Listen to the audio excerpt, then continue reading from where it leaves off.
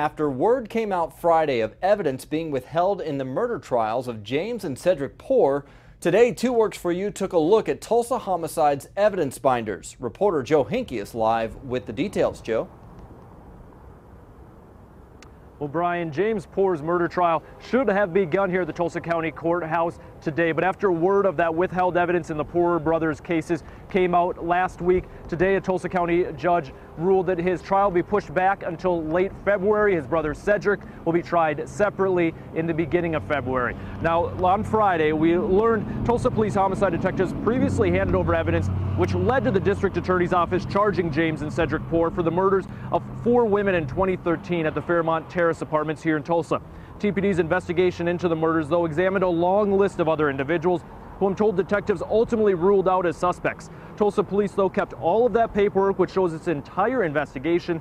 That withheld evidence on individuals ruled out as suspects remains on file in the homicide offices, where I'm told it remained since 2013. And so each one of those guys has a disc, but when we discounted them as suspects, it doesn't really become part of the case.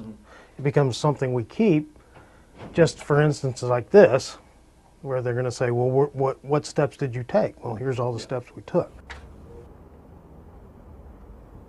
Now, Tulsa Police Detective Dave Walker showed us today the discs they use and the binders used during homicide investigations.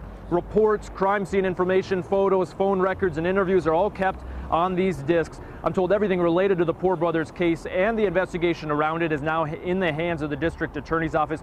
I did contact the defense attorney this afternoon for James Poore. He declined to comment on camera, but said he is very interested to see what is in that previously withheld evidence. The Tulsa police also scheduled to be in court to answer questions from lawyers and the district judge about this withheld evidence. I'll tell you when we can expect them in court, coming up at 6. Reporting live downtown, Joe Hinkie, 2 Works for You.